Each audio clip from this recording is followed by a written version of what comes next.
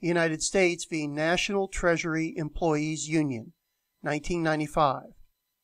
In 1989, Congress passed the Ethics Reform Act, which prohibited any member of Congress, executive branch officers, or federal employees from accepting honoraria for making a speech. This also included appearances or speech writing. The prohibition was even for activities that had no connection with their duties in government. 2 unions and several career civil servants of the executive branch filed suit in federal court that the federal law was a violation of the First Amendment protection to free speech. The case went all the way to the U.S. Supreme Court.